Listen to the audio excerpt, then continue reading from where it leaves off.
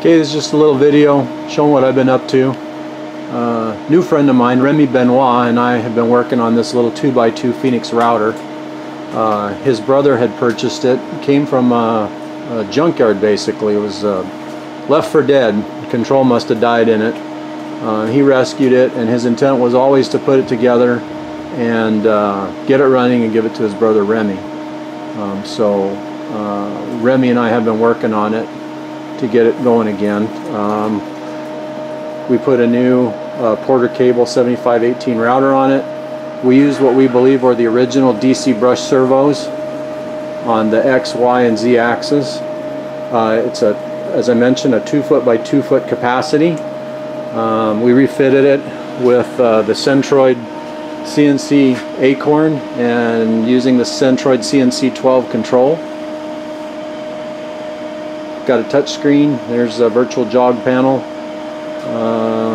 We actually set up a little gamepad here so he can do basically what can be done here on the virtual control panel.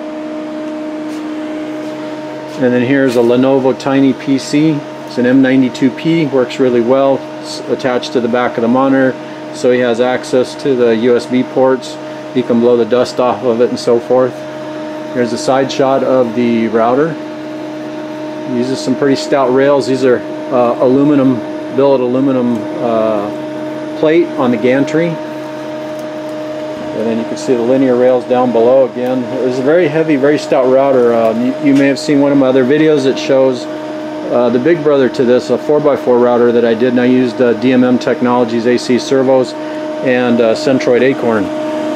Down in the control cabinet, Dan had purchased these DC brush servo drives. These are Dugong DG2S 08020.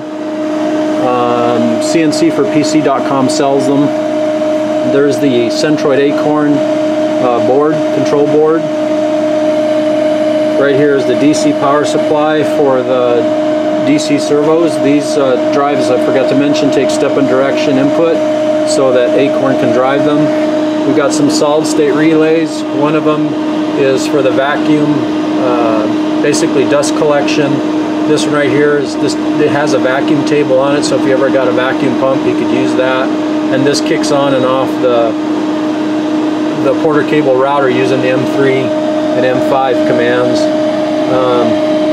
Power supply for Acorn, and needed a 12 volt supply for the DC servo drives. And then there's another 12 volt power supply that he's using for, he's got LED lighting up in the on the router to light things up.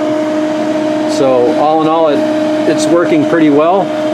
Unfortunately, Remie's got to go home to Canada. Doesn't get to play with it much anymore. But it was fun working on it and getting it together. And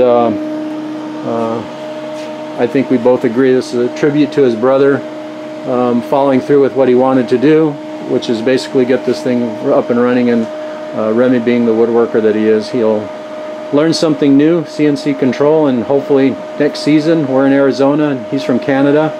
Unfortunately, the thermometer is starting to go up here in Arizona, and he's allergic to that, he and his wife, so they're going back home to where the weather's nicer. And when he comes back in the fall, maybe we'll start working on creating some things on this machine and learning some new stuff. So this is one of the things I've been working on in the last month or so, couple of months, along with another project, but just wanted to provide an update. And I made a new friend, and so long for now.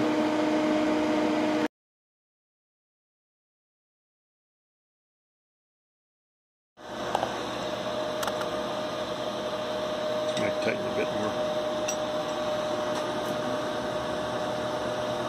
Did they put a piece of rubber around it, or just straight against the body? No, it's goes right against the body.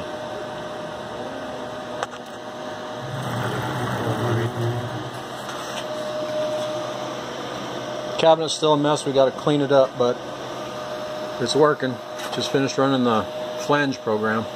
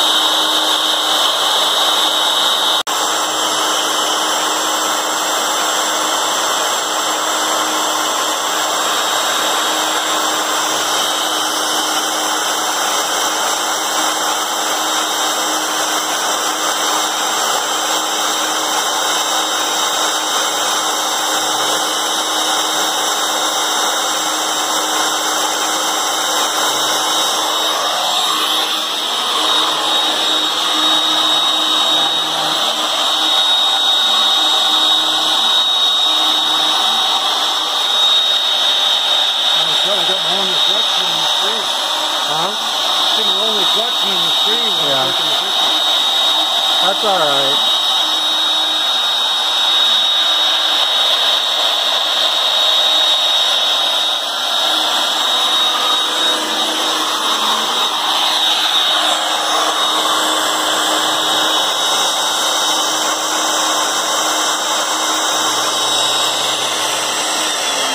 Done.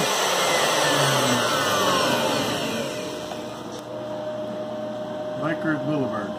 That's very neat. Very neat. And here's the control using the Dugong DG2S drives. My first time using them. It was a little bit of a learning curve, but it worked out well. Got some tidying up to do in the cabinet.